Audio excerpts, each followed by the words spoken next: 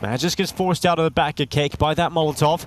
So it's effective in changing up and breaking up the setup. And in fact, they don't actually look like they're going to a day. In fact, they're going elsewhere. They're trying to sell out the A split fake, and then they're going back into the B play. But SunPayus is still here, and now Dupree is still there, and the bomb is down. BetBoom with 20 seconds left, run right into the Spaniard, and he will slice them open, and the round is thrown to the wayside.